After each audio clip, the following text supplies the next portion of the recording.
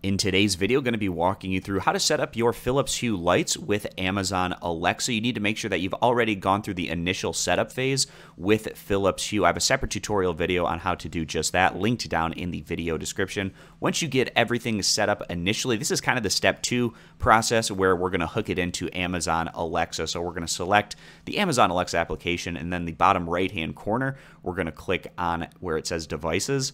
And then the upper right-hand corner, we're going to click the little plus icon. And on this page, after we click Add Device, we're going to select the Philips Hue application, which is right in the popular applications. If it doesn't show up there, you can click on where it says Lights, but we're going to go ahead and select Philips Hue. Then we're going to click on the bridge that we have. For me, it's the square one. And then it's going to ask you and just make sure that you've gone through that initial Philips Hue startup process. And again, if you haven't done that, I have a separate tutorial video down in the video description, but then we're going to click Continue and then Enable to Use.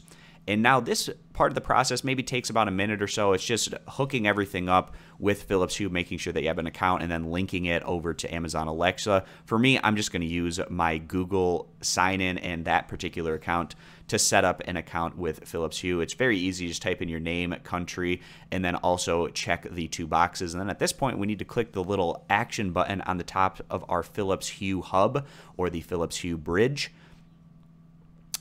And this is going to be linking things up. And then we go ahead and click Continue after it's successfully linked to our account. And then we need to go ahead and click Yes to grant permission to Philips Hue.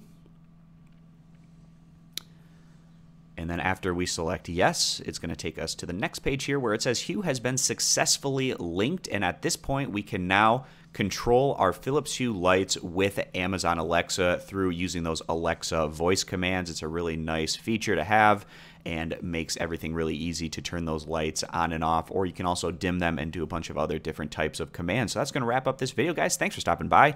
Consider subscribing for more, and I hope to see you back here for future videos.